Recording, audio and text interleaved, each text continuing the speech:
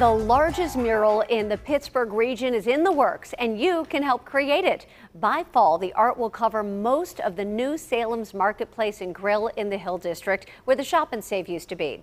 In today's Pittsburgh, kids who started the mural Sunday tell us why they feel this is so important. With a paintbrush and an idea, novices become artists, adding their touch to this new mural in the Hill District, soon to be the biggest in the Pittsburgh region.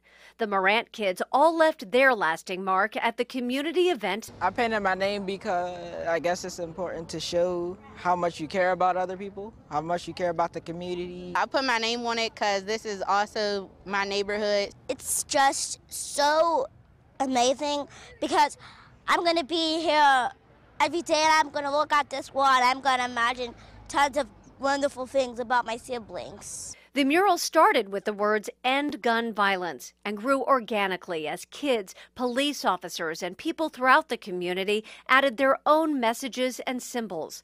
Wilkinsburg native and artist Kyle Holbrook creates murals around the world. He's touring all 50 states for gun violence awareness and is bringing his message of peace to Pittsburgh.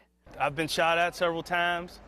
I've had, most of all my best friends, most of my friends have been victims of gun violence. I've lost family members to gun violence. We're all the same complexion, so it's like it affects all of us, and we're all sad about it because a lot of people in my family have died from gun violence, so it's hard. Holbrook and artists from around the world will add their own designs to the mural depicting the Hill District's history with QR codes to learn more.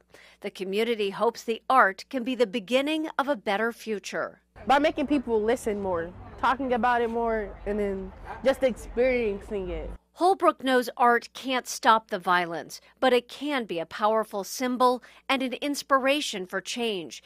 And the act of making it together is the beginning of that. By everybody coming together, we got officers, we got kids, we got people from different communities, we have intergenerational, we got people all working together because that's what makes a community. We're a community. It's good to care about other people instead of going against them. We could stop the violence. We just have to come together, which is pretty much of a little bit of a problem nowadays because we are all seeing the differences in each other instead of putting aside those differences.